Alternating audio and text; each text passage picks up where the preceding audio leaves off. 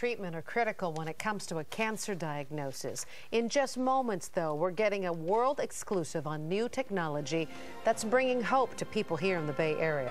Well, the Bay Area is once again on the cutting edge of cancer research and medical breakthroughs. A Palo Alto company has just been given FDA approval for TrueBeam technology. It's the most advanced radiation delivery machine in the world. And as NBC Bay Area's Vicki Wynn shows us, it's now helping cancer patients right here in the Bay Area.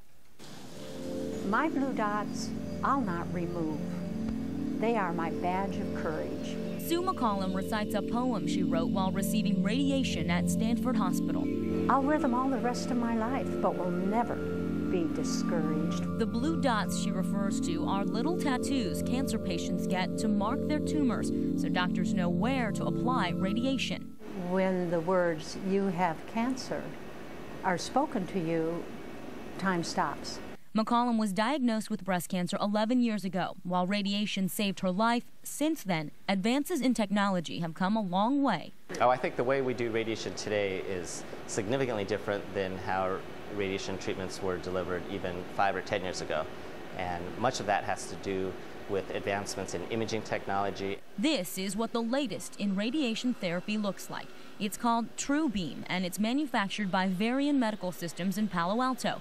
It's a high-tech monster that is more powerful and more accurate than anything. Stanford Hospital is one of only 6 hospitals in the world to use it. This is a state-of-the-art machine, and by the car analogy, this would be like a Ferrari. The patients lie on this moving platform while the arms of the laser simultaneously rotate to get the most accurate angle.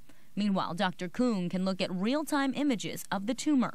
That gives us the confidence that we're actually hitting the target that we are trying to hit. And because it's so accurate, doctors can use a higher dose of radiation, which means faster treatment. We can deliver the treatment in 1 week rather than doing the treatment over 5 or 6 weeks. But even as technology improves, there are some things that remain the same. And with this new machine, the people before they have that treatment will also be tattooed with blue dots. And they will proudly wear them too. Grow up to be more cancer, that horrible, dreadful word, but my blue dots mark the spot for the cancer to be deterred. Vicki Wynn, NBC Bay Area News. Stanford Hospital started using that new laser this week, and they're starting with patients who have pancreatic cancer because they often have tumors that are very difficult to reach.